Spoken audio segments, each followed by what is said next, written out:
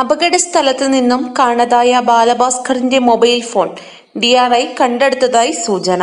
സ്വർണ്ണക്കടത്ത് കേസിലെ പ്രതിയും ബാലഭാസ്കറുടെ അടുത്ത സുഹൃത്തുമായിരുന്ന പ്രകാശ് തമ്പിയുടെ വീട്ടിൽ നിന്നും മൊബൈൽ ഫോൺ കണ്ടെടുത്തതായാണ് വിവരം. സ്വർണ്ണക്കടത്തുമായി ബന്ധപ്പെട്ട പ്രകാശ് തമ്പിയുടെ വീട് റെയ്ഡ് ചെയ്യുന്നതിനിടെയാണ് ബാലഭാസ്കറിന്റെ ഫോൺ ലഭിച്ചതെന്നും വിവരമുണ്ട്.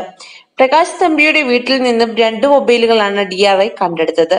മൊബൈൽ DRI ശാസ്ത്രീയ പരിശോധനയ്ക്ക് അയച്ചുവെന്നാണ് വിവരം. തന്റെ പക്കലുണ്ടായിരുന്ന ബാലഭാസ്കറിന്റെ മൊബൈൽ DRI കണ്ടെടുത്തതായി പ്രകാശ് തമ്പി ക്രൈംബ്രാഞ്ചിന് മൊഴിയും നൽകിയിട്ടുണ്ട്. ബാലഭാസ്കറിന്റെ ഓർമ്മയ്ക്കായി മൊബൈൽ താൻ സൂക്ഷിച്ചതെന്നാണ് പ്രകാശ് തമ്പി പറയുന്നത്.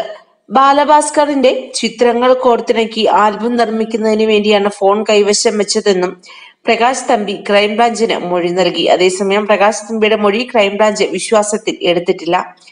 ബാലഭാസ്കറും കുടുംബവും അപകടത്തിൽപ്പെട്ട സമയത്ത് വാഹനത്തിലുണ്ടായിരുന്ന സ്വർണത്തിന്റെയും പണത്തിന്റെയും ഉറവിടത്തെക്കുറിച്ച് വിശദമായി അന്വേഷിക്കാനാണ് ക്രൈംബ്രാഞ്ചിന്റെ തീരുമാനം.